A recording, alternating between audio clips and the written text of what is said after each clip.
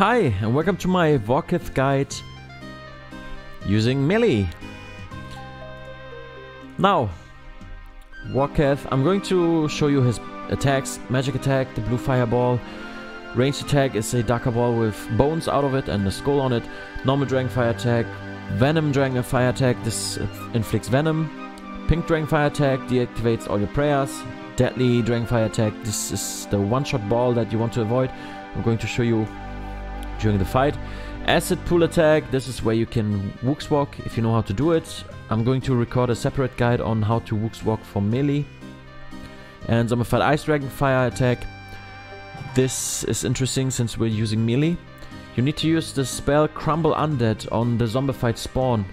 Since we're using melee, your magic attack bonus is probably quite low. If it is less than -65, which in my case I have -71, you need to bring a Slayer Staff and you need to choose autocast spell Crumble Undead. Make sure you do that, otherwise you're dead.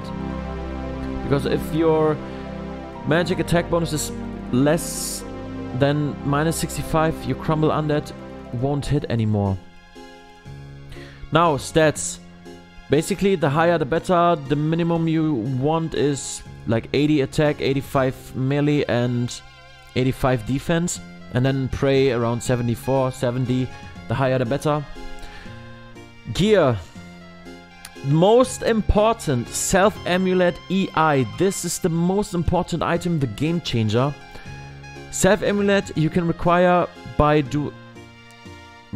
can get by doing the quest Haunted Mine.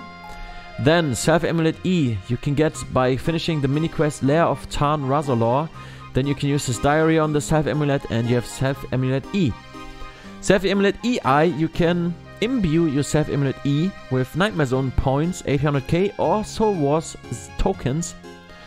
Or you can use a Scroll of Imbuing purchased by or from Emir's Arena. If you don't have this item, I suggest don't fight Vorkath yet. This item is a game changer. No matter which attack style you're using, this is going to make your life a lot easier while fighting Vorkath. Now, gear, or rest of the gear. Bring your best melee gear that is available. If you have Torva, bring Torva. If you have Bandos, bring Bandos. If you have Obsidian, bring Obsidian. That works as well. You can also bring some tanky gear like Barrows. That's fine. Best installed weapon, Dragon Hunter Lance. Dragon Hunter Lance. If you have it, bring it. You can bring Osmunten's Fang, Gazri Rapier. If you don't have these, since they are kind of pricey, Zamarakian Hasta, 5 mil.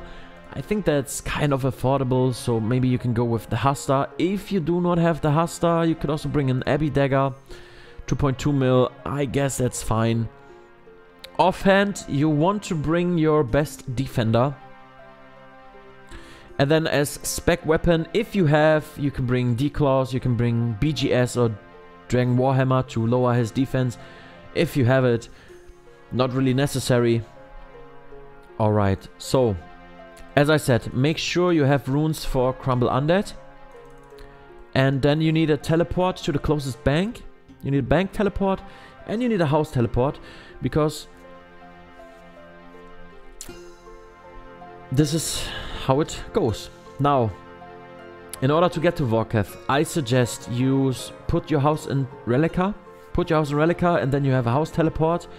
If you do this, go to settings, go to house options, teleport inside.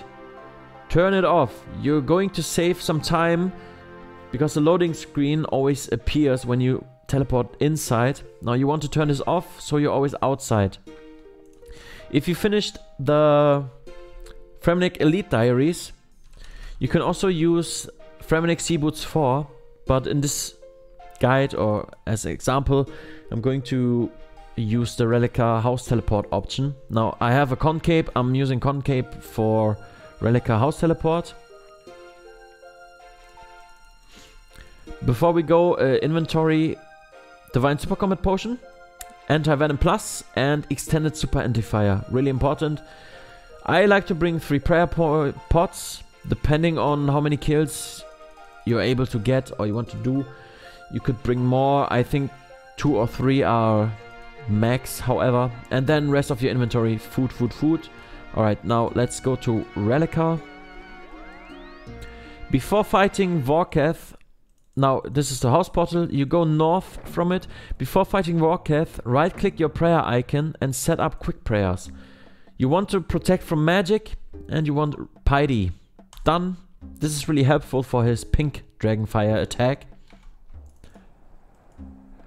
Now you go north to Thorfinn. If you should die, you can just get your items back from him. You need to bring 100k and that's how you reclaim your items. Then you right click, go to Ungael. That's the way to Vorkath. Now these tiles are for Wook's walking. As I said, I'm going to record a separate guide for Wook's walking. If you enter Vorkath's pit, turn off running. This is important. Turn off running. Turn off running. Now, since we're using melee, it's a little special because Vorkath also has a melee attack that can hurt pretty bad. You can either, that's what I like to do, I just semi-AFK, just stand in front of him. But you could also time your attacks. Let's say you attack, he attacked you, you go 1 tile back. As soon as he shoots his attack, you attack again and go back, so that avoids him from using his melee attack. I like to tank it. Then again, I have Torva. You know, if you don't have it, you can time your attacks and dodge his melee attacks doing that. Now, without a further ado, let's drink our potions. Wake him up, activate our prayers, and let's go. So, ranging attack. That's the prayer deactivation attack, so that's why we set up quick prayers to simply reactivate it again. The green one was the venom attack. This is his normal magic attack. Ah, okay. The acid attack. This is where you can Wook's walk. As I said, I'm going to record a separate guide for Wook's walking. You just want to make sure you keep walking. Keep walking, keep walking. Don't stop. Avoid the acid pools. Find a row or a line where there's no acid pool. And then you can just walk. If you do not know how to Wook's walk. Because you can keep dealing damage if you know how to Wook's walk. That's his ranging attack, as I mentioned earlier. Normal Dragonfire, magic attack, useless. This is freezing attack. If he uses the freezing attack, you click the tile you're standing on, because that interrupts your action and that interrupts or avoids you from attacking again and losing some ticks on the zombified spawn.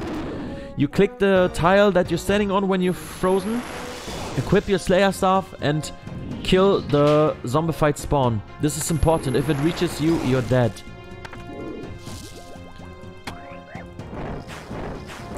Okay, I guess I can do a little Wook's walk here. As I said, I'm going to record a guide, separate guide for Wook's walking only. It's actually not super hard. I'm missing one attack, his Ultra Fireball that can one-shot you if you do not pay attention. I'm waiting for it. Okay, I'm going to wait for his attack. I don't know why he's not doing it. Let's stay away so chances are higher. Okay, click the tile you're standing on, Slayer Staff, Zombified Spawn, left click, Crumble Undead, and you're good.